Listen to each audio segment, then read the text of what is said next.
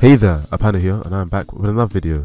By the end of this video, you will know how to carry out landing lag, auto cancels and L cancels for your aerial moves. And don't forget to subscribe to the channel if you've been enjoying the series, and don't forget to check out the Patreon where you can have access to the Discord server and specific videos to your requests, as well as access to the scripts and files of these videos. So without further ado, I'll see you in the tutorial. Okay, so the first thing that we're going to do is go into the state machine, and where it says nar, the first thing we're going to do is implement this code, else parent.lag frames equals 7.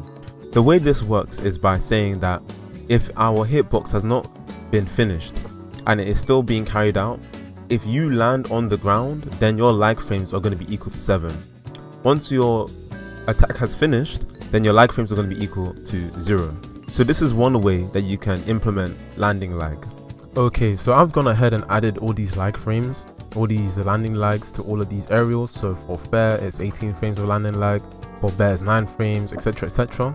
If you want to know what values that I'm using, what you can do is go to the Smash Bros Ultimate website for frame data. I should have an annotation where you can look at the landing lag for certain attacks. And so now, if you're looking for adding an auto cancel feature to the game where you can do an attack and before the attack has fully come out your landing lag is 0, or after the hitbox for your attack has disappeared your landing lag is reduced, you would want to add some code that looks something like this. This would be the code that you'd want to add. If your frame counter is less than 5 frames and your landing lag is 0. If it is more than 15 frames, the landing lag is 0. But if it's between 5 and 15, then you have the landing lag of 7.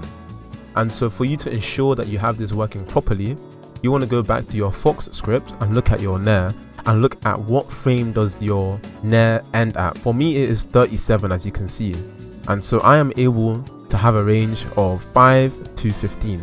But if let's say I was to do something like 5 to 45, this wouldn't really work because it would always be, the frame here would always be more than that of 36. So you want to make sure that the duration of your hitbox attack matches up with the duration of your auto cancel.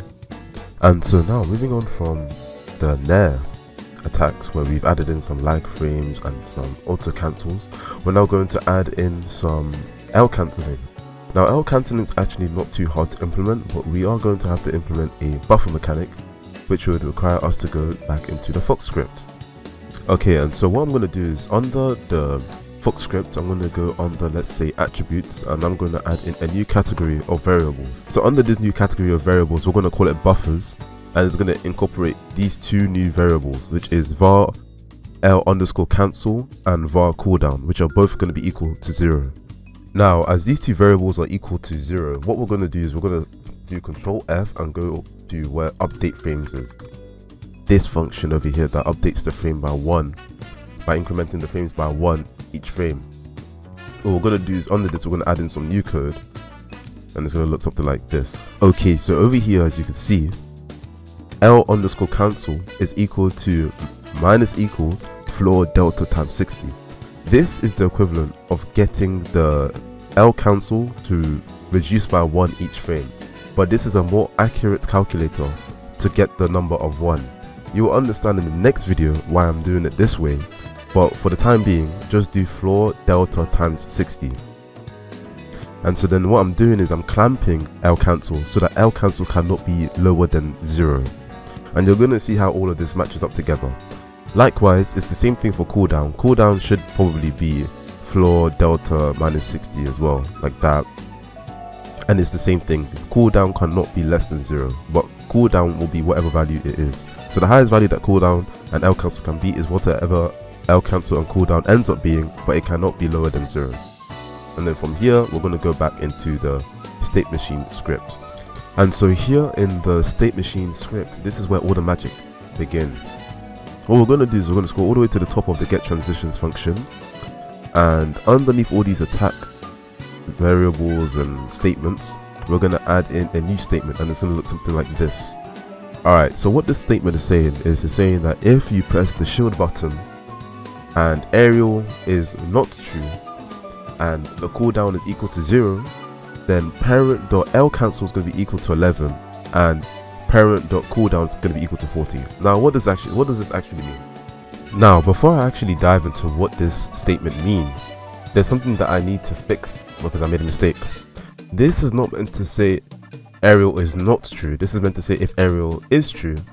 And when I scroll all the way down to what this Arial actually means, this Arial function states whether or not any of these states are the current state. So for example, if states include states or air, states or there, near, there, up air or fair, and the ground raycasts are not colliding, then it will return true. If the ground raycasts are colliding, then it will return false. So that's what this Arial function means. So now you can continue with the tutorial. This is basically saying that when cooldown is equal to 0, so remember over here cooldown is always going to be decreasing by 1 each frame. When cooldown is equal to 0, and remember the lowest value that cooldown is going to have is 0, so if it is equal to 0 and you do press the shield button, then L cancel is going to be equal to 11. Now when L cancel is equal to 11, it's going to be very soon before it starts to equal 0 again, because it's going to be minus by 1 each frame. So what this is saying is that if you do an attack and then you L cancel 11 frames prior to landing, within that 11 frames if you do land, your landing lag will be halved by 2, or be decreased by a half.